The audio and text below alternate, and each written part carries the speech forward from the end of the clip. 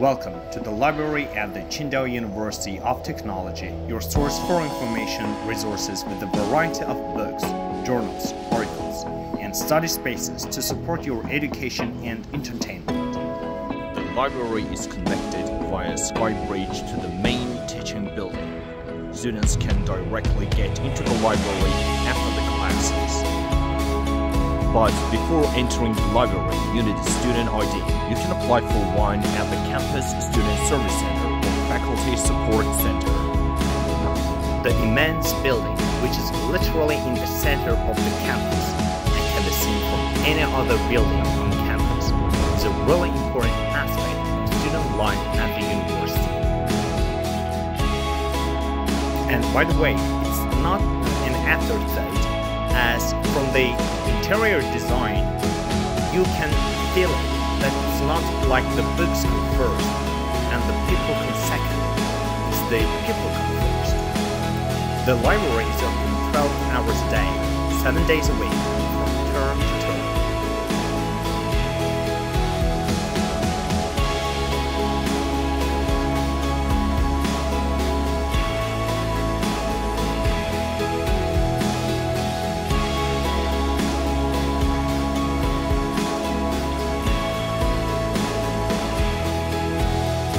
On the left side of the main entrance to the library are the University History Museums.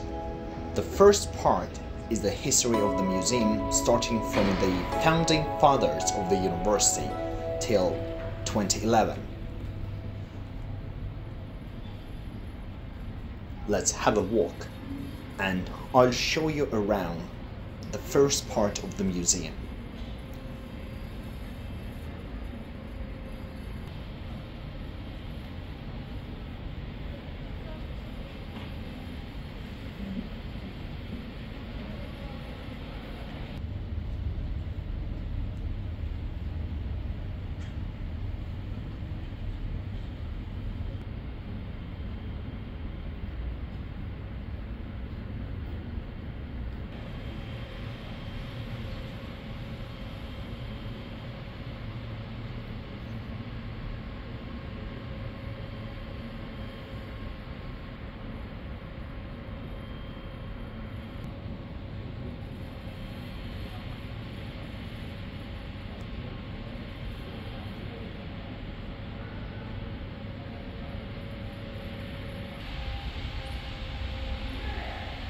This year, university was celebrating its 70th anniversary, and these are two mascots of university. The red one is Xiaoqin and the blue one is Xiaoli. And at the entrance to the university on the right is the second part of the museum, which covers periods starting from 2012 till nowadays.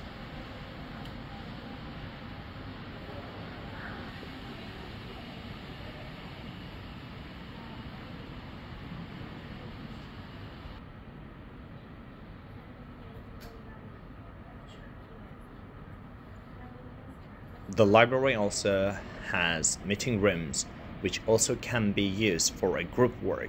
Students may book out one of the meeting rooms. Your team can reserve study rooms in advance, though.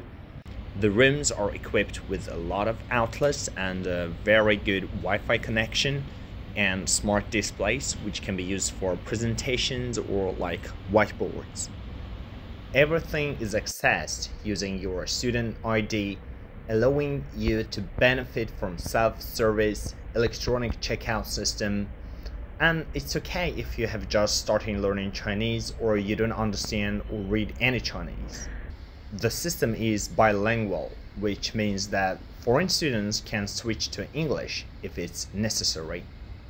Apart from this, students can use their student ID cards or student electronic ID cards to put their personal belongings in these cabinets. And it's totally for free.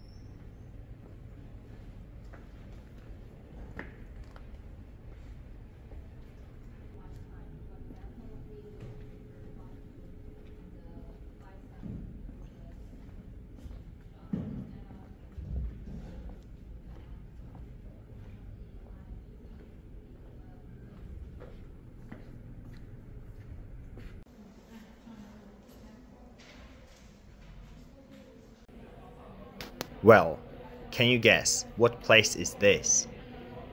This is the Sky Bridge, which I talked about at the beginning of the video.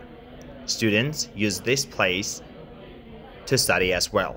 They put here the chairs, their books, and other personal belongings that is related to the studies.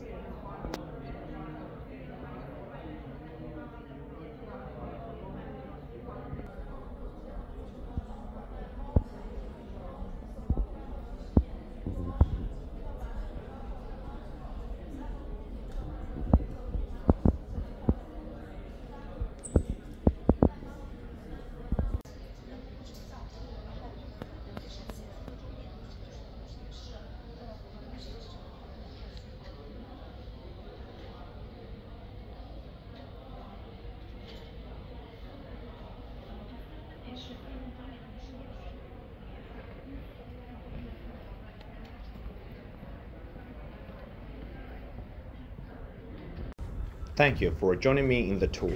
I hope it was helpful.